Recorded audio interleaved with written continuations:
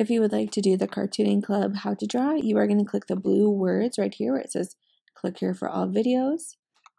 Then it will lead you to YouTube where you will select whichever picture that you would like to draw with.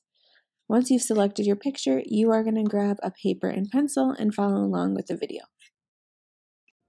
The paper you need will be over by the countertop with all the paints on it.